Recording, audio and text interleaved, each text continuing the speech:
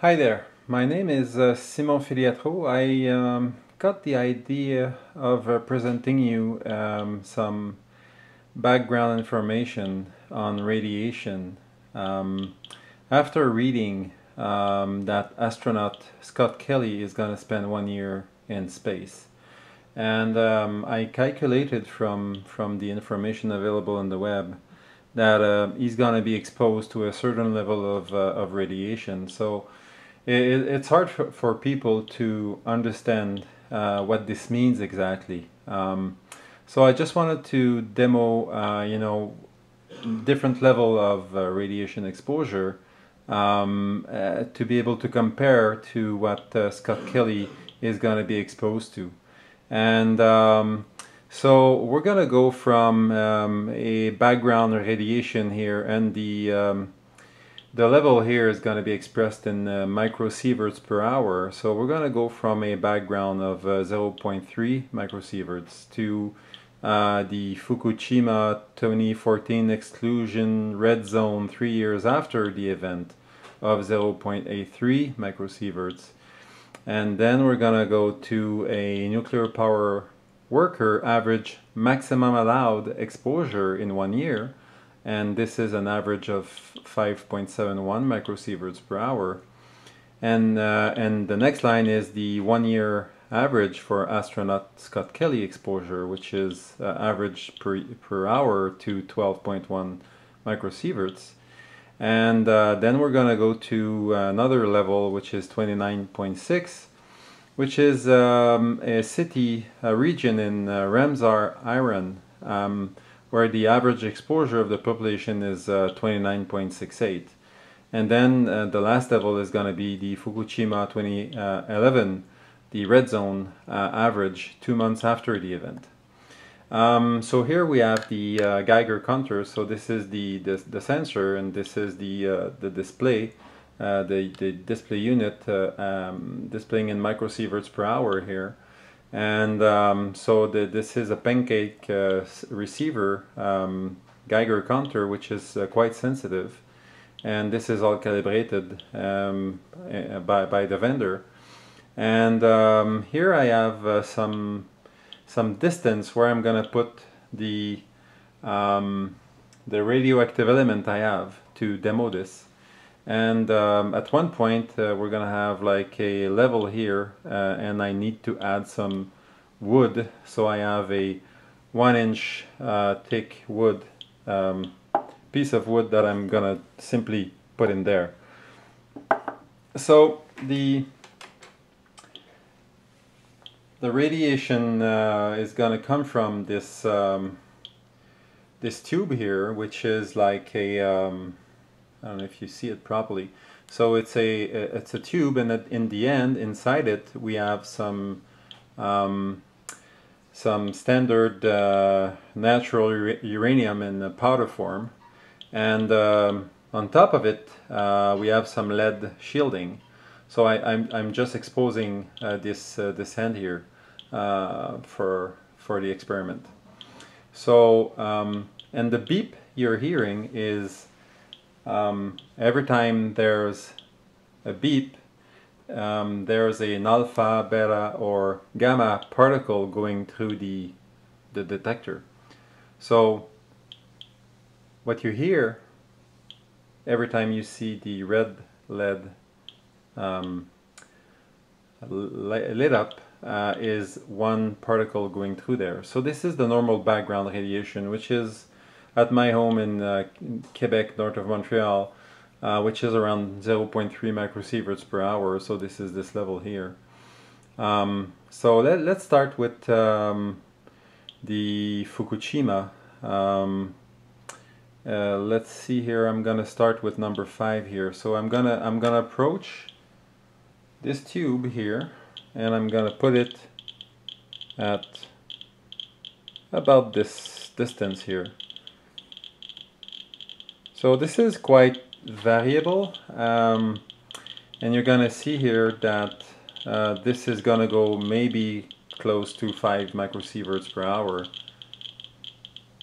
and you see the events are going up. So we already passed 5 microsieverts per hour. So I may need to, pull a bit on it or move it a bit back, but it's very variable. So this is just to give you an idea of what is the effect of the distance between the radiation element, which is in this case this tube here, and the detector, and how the distance influences the level of radiation that we measure. So this is the around 5 microsieverts per hour. So let's go to this line here, which is 12, which is the 1-year average for the astronaut in space.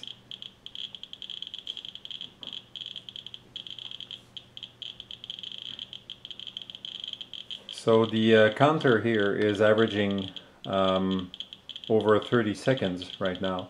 So it's going to take a while to get to the level that we need.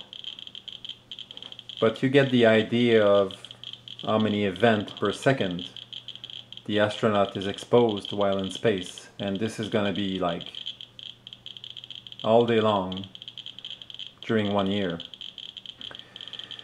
So we're at the 12 level here. So let's go to the next line, which is 29. So now it's beeping even more, and this is the level of exposure in Ramsar, Iran, that the population is exposed to in their daily lives, and without any adverse effect. There's nothing wrong with the population there. Nobody's dying early of cancer and anything.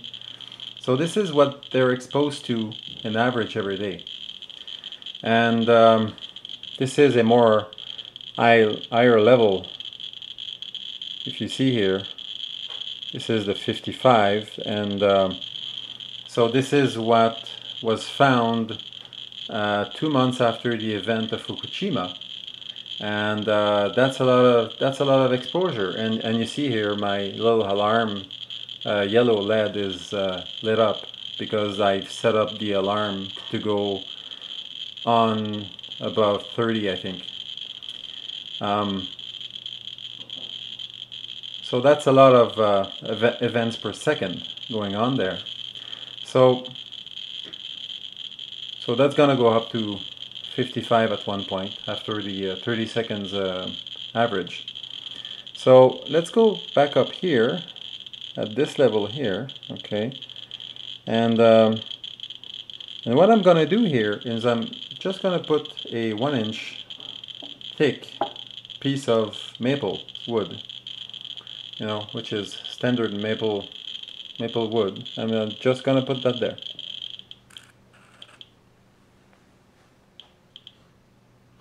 So as you see, even if you have like a strong source near your house or where you live, just having a piece of wood 1-inch thick is cutting almost all of it, and we're back to almost background level. So that's gonna go down to an average above the background, maybe 0.83. This is gonna be closer to 0.8 now, and 0.8 it's like very low. And this is this was found by some measurement in 2014 in the exclusion zone, and I took the highest measurement that was found in very near the nuclear power station. And so you see that only 1-inch thick of wood cuts almost everything. So here you go.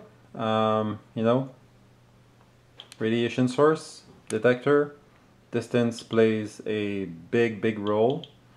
So even if you're scared of radiation, you just have to back away a couple of feet, a couple of meters, and and the exposure goes down, or you can distance or you can shield yourself with a piece of wood, piece of metal, some lead, and that's gonna do it. So hopefully that's giving you a better understanding of level of radiation that Scott Kelly is going to be exposed to in space for 1 year. Thank you.